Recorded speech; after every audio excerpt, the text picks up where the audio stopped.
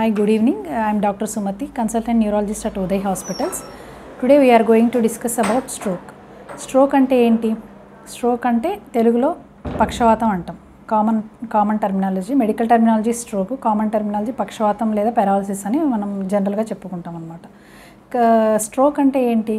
Stroke ante oka part of the brain ki blood supply eppudaithe taggipotundo dani valla vache condition ni manam stroke ani antam. Stroke దేనివల్ల వస్తుంది అంటే there are 2 types of stroke, రెండు రకాలు ఉంటాయి అన్నమాట దీంట్లో. ఒకటి ఇస్కెమిక్ స్ట్రోక్, ఒకటి హెమరేజిక్ స్ట్రోక్. ఇస్కెమిక్ స్ట్రోక్ అంటే ఏంటంటే మన బ్రెయిన్కి సప్లై చేసే బ్లడ్ వెజల్స్లో ఏదైనా పూడిక అంటే క్లాట్ అడ్డుపడ్డం అనమాట. అడ్డుపడినప్పుడు దాని తర్వాత ఉన్న ఏరియా ఆఫ్ బ్రెయిన్కి బ్లడ్ సప్లై ఆగిపోతుంది. దాన్ని మనం ఇస్కెమిక్ స్ట్రోక్ అని అనుకుంటాము. తర్వాత హెమరేజిక్ స్ట్రోక్ అంటే ఏంటంటే రక్తస్రావం జరగడం బ్రెయిన్లో. ఎప్పుడైతే బ్లడ్ వెజల్స్ రప్చర్ అయిపోతాయో బ్లీడింగ్ అవుతుందన్నమాట బ్రెయిన్లో, దాన్ని మనం హెమరేజిక్ స్ట్రోక్ అని అంటాము. మనం జనరల్గా ఎక్కువ కామన్గా ఇస్కెమిక్ స్ట్రోక్స్ చూస్తూ ఉంటాం అనమాట. 85% ఆఫ్ ద కేసెస్లో ఇస్కెమిక్ స్ట్రోక్స్ వస్తూ ఉంటాయి, 15% ఆఫ్ ద కేసెస్లో హెమరేజిక్ స్ట్రోక్స్ వస్తూ ఉంటాయి. కాకపోతే ఇస్కెమిక్ స్ట్రోక్స్ కన్నా హెమరేజిక్ స్ట్రోక్స్ ఎక్కువసార్లు సివియర్గా ఉండే అవకాశం ఉంటుందన్నమాట. ఎందుకంటే సడన్గా ఒక బ్రెయిన్లో బ్లీడ్ అనేది జరిగినప్పుడు బ్రెయిన్లో ప్రెషర్ అనేది పెరిగిపోయి అది చాలా సివియర్ కాన్సిక్వెన్సెస్కి దారితీసే అవకాశం అనేది ఉంటుందన్నమాట. ఈ స్ట్రోక్ అనేది ఎవరికి వస్తుంది? What are the risk factors for the stroke? Most important risk factors are the age. Most commonly we see strokes after 60 years of the age. Of course we are seeing even younger patients, we are also seeing the stroke even 30 to 40 years today's time, but most commonly it occurs after 60 years. And patients with hypertension, BP, uncontrolled BP, sugar, uncontrolled sugars, cholesterol levels ఎక్కువ ఉన్న వాళ్ళు అయితేనేమి, smoke చేసేవాళ్ళు, ఎక్కువ uncontrolled alcohol తీసుకునేవాళ్ళు, underlying heart conditions ఉన్నవాళ్ళు, ఏవైనా కొన్ని హార్ట్కి సంబంధించిన జబ్బులు ఉన్నవాళ్ళు, ఇలాంటి వాళ్ళు, ఇంకా లేటెస్ట్గా అయితే ఈ కోవిడ్ బారిన పడిన వాళ్ళు కూడా ఎక్కువ మందికి స్ట్రోక్స్ వచ్చే అవకాశాలు, వీళ్ళందరికీ రిస్క్ పెరిగిపోతుందన్నమాట స్ట్రోక్ రావడానికి. సో ఇవన్నీ మనము రిస్క్ ఫ్యాక్టర్స్గా చెప్పుకోవచ్చు స్ట్రోక్కి.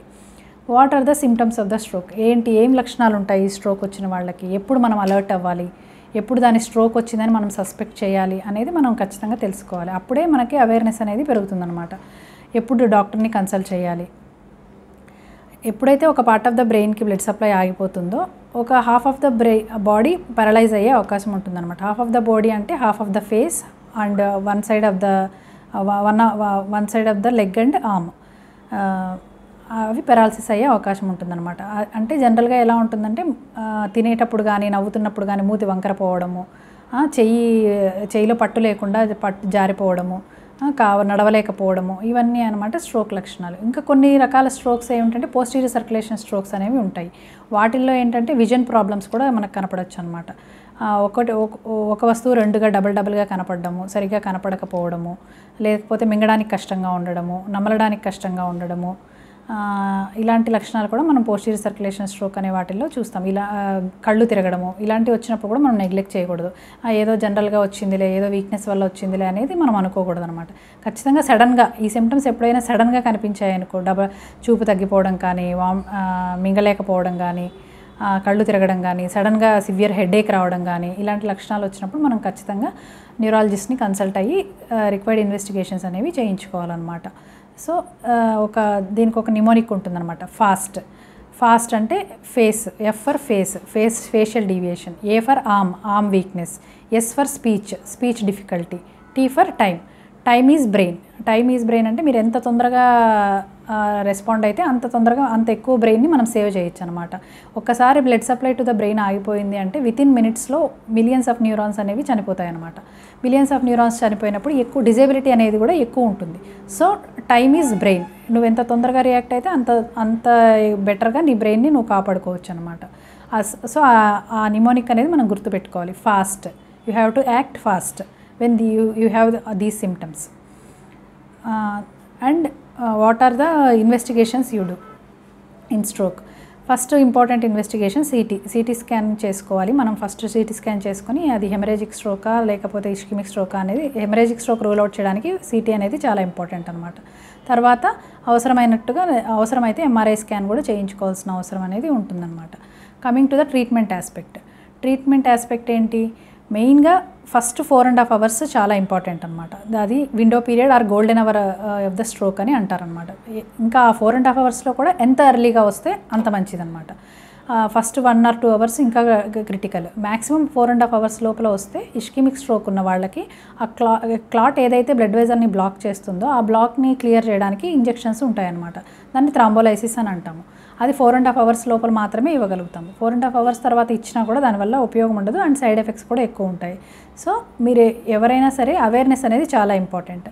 ఈ స్ట్రోక్ సిమ్టమ్స్ అనేటివి ఏంటివి అనేది మనం గుర్తుంచుకొని టైమ్లీగా హాస్పిటల్కి రీచ్ అయ్యి ప్రాపర్ ఇన్వెస్టిగేషన్స్ తీసుకొని ఈ థ్రాంబోలైసిస్ అనేది తీసుకుంటే మనం ఎక్కువ డిజేబిలిటీ అనేది లేకుండా స్ట్రోక్ నుంచి డెత్స్ డిజేబిలిటీస్ని మనం తగ్గించవచ్చు. స్ట్రోక్ నుంచి తక్కువ డెఫిసిట్స్తో మనము బయటపడవచ్చు అనమాట. అలా కాకుండా మనం చాలా డిలే చేసేసి ట్రీట్మెంట్ చాలా డిలేగా తీసుకోవడం వల్ల వీళ్ళకి డెత్ అయ్యే ఛాన్సెస్ ఎక్కువ ఉంటాయి. And more over even survive అయినప్పటికీ చాలా డిపెండెన్సీ అనేది ఎక్కువ ఉంటుందన్నమాట. ఎక్కువ డెఫిసిట్స్ తోటి బయటపడతారు. అది ట్రీట్మెంట్ ఆస్పెక్ట్. అది కాకుండా ఇంకా ఈ 4.5 అవర్స్ తర్వాత వస్తే ఏంటి అంటే 4.5 అవర్స్ తర్వాత వస్తే సిమ్టమాటిక్ ట్రీట్మెంట్ తీసుకుంటారు. దాంతోపాటు నెక్స్ట్ ఫర్దర్గా స్ట్రోక్స్ అనేవి రాకుండా మనం బ్లడ్ థిన్నర్స్ అనేవి లైఫ్ టైం తీసుకోవాల్సిన అవసరం అనేది ఉంటుందన్నమాట. దాంతోపాటు ఈ బీపీ షుగరు వీటన్నిటిని కంట్రోల్లో ఉంచుకోవాలి. మనము అసలు స్ట్రోక్సే రాకుండా ఏం చేయాలి అనే ఆస్పెక్ట్ ఒకటి మనం ఆలోచించాలి. స్ట్రోక్స్ రాకుండా ఉండాలి అంటే ఒక హెల్దీ లైఫ్ స్టైల్ని లీడ్ చేయడం అనేది చాలా అవసరం అనమాట. బీపీ ఉన్న వాళ్ళైతే బీపీని రెగ్యులర్గా చెకప్స్ చేయించుకోవాలి. కరెక్ట్గా మెడికేషన్ వాడాలి, దాన్ని కంట్రోల్లో ఉంచుకోవాలి. షుగర్స్ని కూడా కంట్రోల్లో ఉంచుకోవాలి. డైలీ రెగ్యులర్గా ఎక్సర్సైజ్ చేయాలి. హెల్దీ ఫుడ్ తీసుకోవాలి.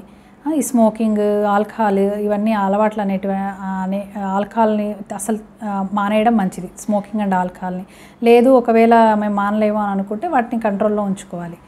అలా అన్ని రకాలైన జాగ్రత్తలు తీసుకుంటే మనం ఇలాంటి స్ట్రోక్స్ అలాంటి వాటి బారిన పడకుండా ఉంటామన్నమాట.